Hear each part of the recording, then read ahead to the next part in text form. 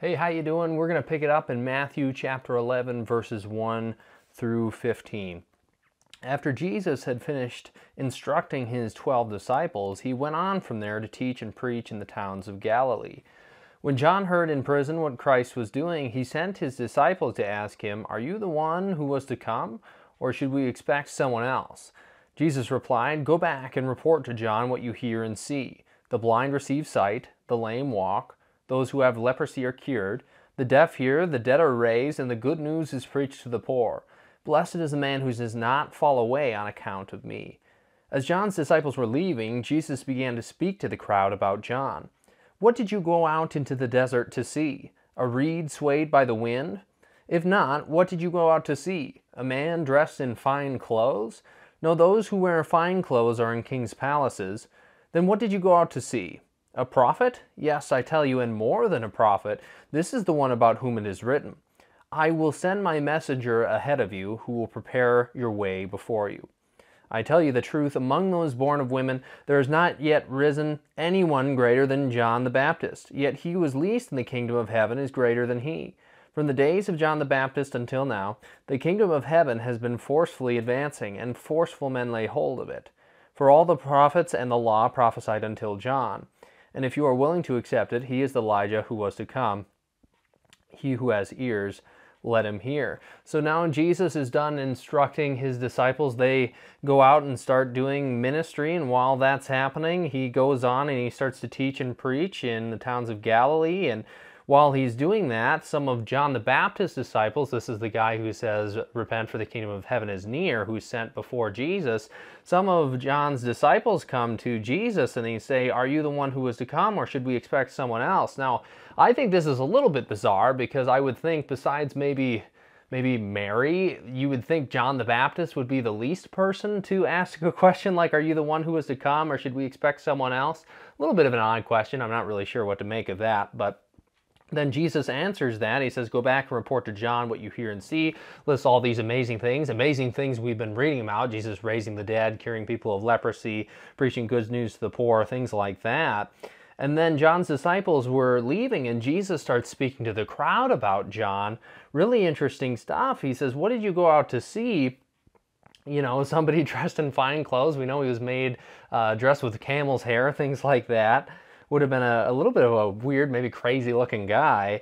And so he talks about John a little bit more, and he tells you that he's more than a prophet. And he quotes in Malachi 3 verse 1, "I will send my messenger ahead of you who will prepare your way before you." This is a prophetic verse talking about John the Baptist coming before Jesus.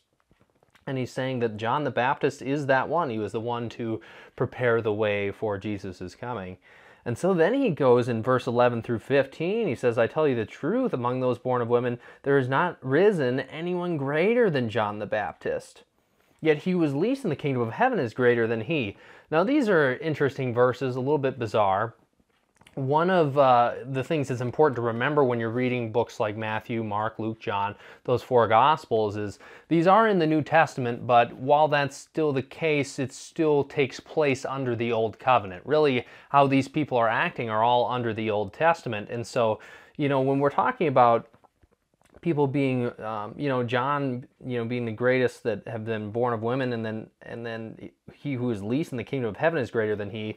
There's a couple things that this brings to mind. One is that, when we get to heaven, that's going to be greater than anything we could do on this earth. Once we get made complete in that way, we have this greater connection with God than we could ever have really on this earth, because we're made complete in that way. And so once we're in heaven, that's, I think, kind of what this verse is talking about. And also, I think, just kind of a little offshoot of that too is like, John is certainly great, but there's like all these great things we get with the new covenant, like say, getting the Holy Spirit and things like that.